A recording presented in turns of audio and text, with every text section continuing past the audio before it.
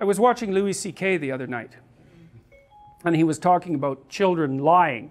He was talking about his 9-year-old daughter lying, and he said, well, it's no wonder your children lie, and it's no wonder it's impossible for you to stop them, because, you know, you're talking to someone his head would scrape the roof. They weigh like 3 times as much as you, and they're capable of force, and they're intimidating.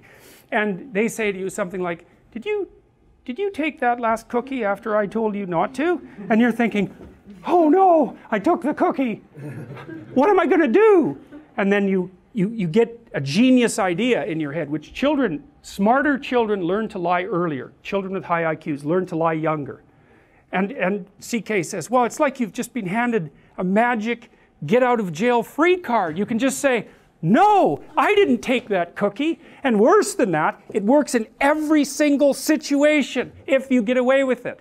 And now you're supposed to learn not to do that. I said, well, great. That's the thing about comedians, you know, they'll tell you the underlying truth, which is why people think they're so funny, like the jester in a king's court, right? He's the only one who's allowed to tell the king the truth because he's beneath contempt.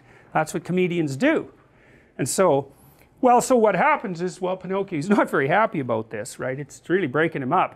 And the blue fairy appears again from the star, same way. So what this means is, and I think this is right, this is something Jung talked about, and it was also extraordinarily brilliant. He said that it's one thing to break a rule when you don't really know the rule. You can, for whatever reason, you seem to get a bit of a free pass for that.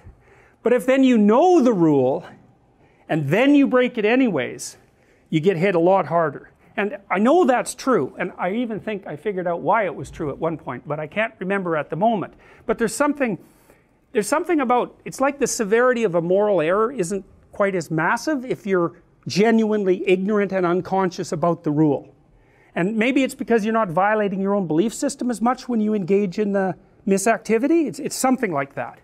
So anyways, Pinocchio's in there, and he's partly at fault, at least because he's naive, and he's very desperate about it.